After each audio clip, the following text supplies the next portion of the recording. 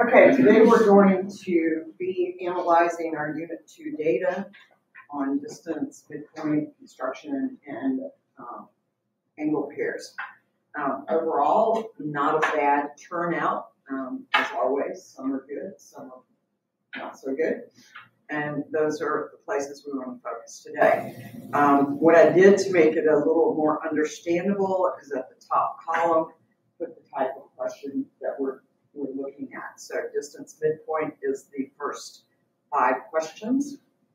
Okay, as we look at question number 1, not a real big concern there. Any comments? Nope. No, it's fine. This was where you had to find the other endpoint. What I found a lot of my students doing is finding the midpoint of the 2 points that were given instead of the other endpoint. But the one technique that they seem to be most successful with in life is using Desmos, plotting the 2 points and then how far over and down to get to the next point. So when they use that technique, they seem to have been very successful. I know there's shortcuts also in Desmos, and I showed my kids both ways, and I think that was a detriment because they wanted to go through and just do midpoint, and they'd be like, well, how do I put endpoint in? And I was like, that's not a viable way to do this. We need to see other ways. So I think I'm going to cut back on some of those shortcuts and not show them those, and if they can do them by hand, the original way that I showed them the first time. Right. I was surprised at the number of my students that actually used the formula. Like x is equal to 2 times the midpoint minus the endpoint. Because they do tend to steer away from that one, but I was really pleased to see the number that did. I think it helps them too when you let them label each point. Like, for example, if they enter the first endpoint and then they go on the label, I'm talking about the decimals. When they put the label, say, put endpoint, and then they enter the second point and they label it midpoint. And from there, once it shows up in the graph, they would know where is the location of the other endpoint, and that will help them whether it is above the midpoint or whether it is below the first endpoint. So that will help them to identify the location of the missing one. Yeah. Yes. All right. So I don't see anything alarming about number 2. How about y'all? That's good. And number 3 is a little alarming because this was distance. Oh, I know what this was. Yeah. They confused it. They actually got the right answer, but they got the wrong answer. I was stunned at the number of kids that do not know how to round. Right. And when it said to 2 decimals, they would go over 2 decimals and stop. But the 3rd decimal was actually greater than 5 or greater.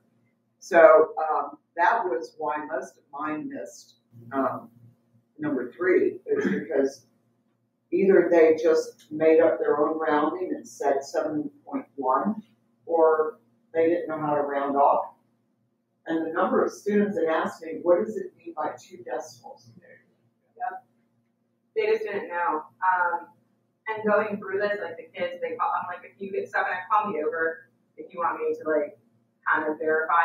Because really, I wanted to know if they could do the question or not. And so if it came down to that, if it was 7.61 or 7.62, not really the biggest deal in my mind, as long as they knew how to do it in the first place. But I'm thinking maybe for decimal ones in the future, if we have to do this, that we should maybe make those ones multiple choice or something to that effect. Obviously, we're going to probably need to go over things that they should have learned in middle school so that they know how to round. But at the same time, I don't think, for our test, to test them on the fact that if they know how to do something, maybe we should do multiple choice for that from now on. And then number 5 did the same thing. They found the distance of AM. They did not find the distance of AB. Yeah. Of course, I'm pretty proud of my students. Frank, you proud of yours? Yes. Nice job, guys. All right. That's a big deal in geometry, though, because you've got to answer the question being asked, not the one you think is being asked. Not just carried over. I always use pit stops because the moment they solve for x, they look at the multiple choice options. They go, oh, x is 4, so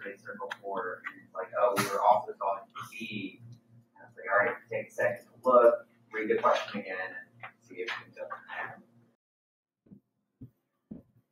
So you can see that questions 1, 2, and 3, very good.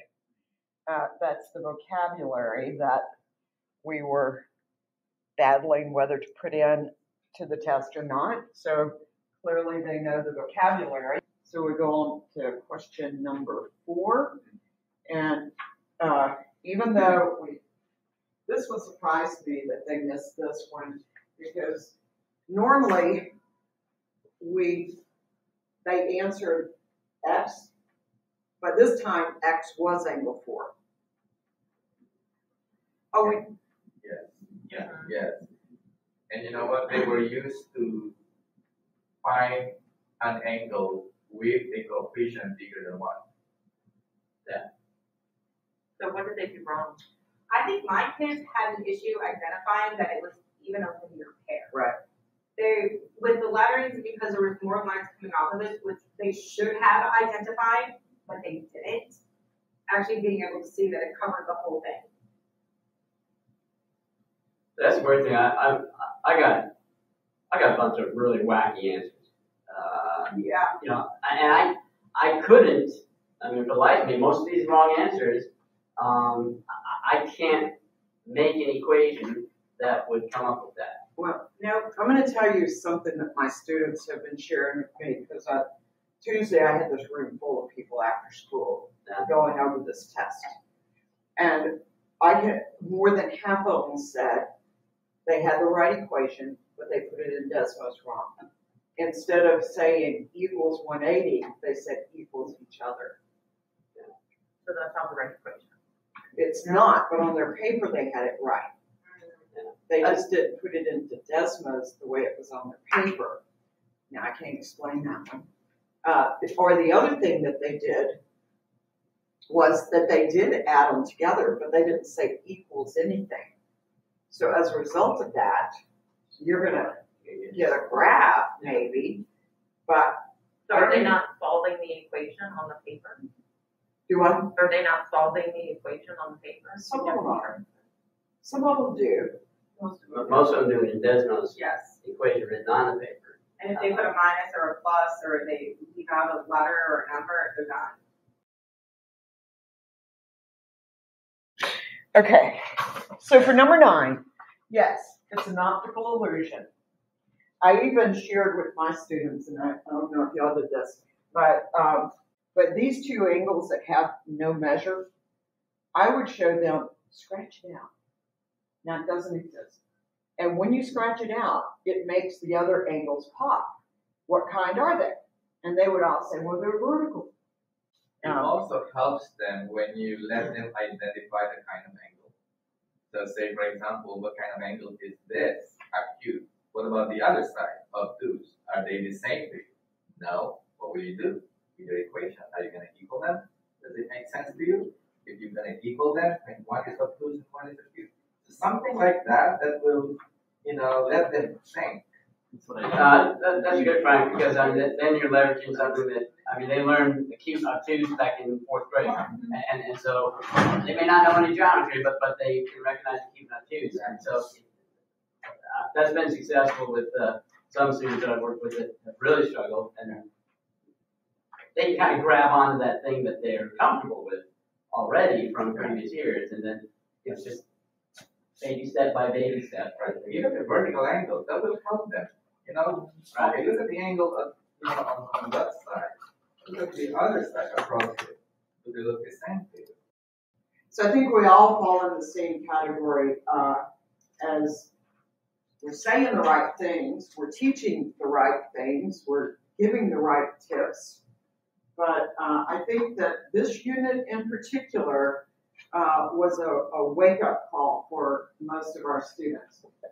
Well, I think they had a false sense of confidence from the first test too, because it's an easier concept than having to use algebra and recognize it has key equations in this manner too. Exactly. So when I started my lessons this past week on Unit 3, wow, what a difference in the demeanor of the students, hanging on to every word that I'm saying, asking questions immediately when they don't understand. There's a huge change between that and this. But the good news is that they are coming in for me. They are coming in after school for getting the extra help. They do get to take the test over again. And I think they're taking it a little more seriously now. Yeah. So this is the first, as I told my students, I said, this unit just beats you up a little bit.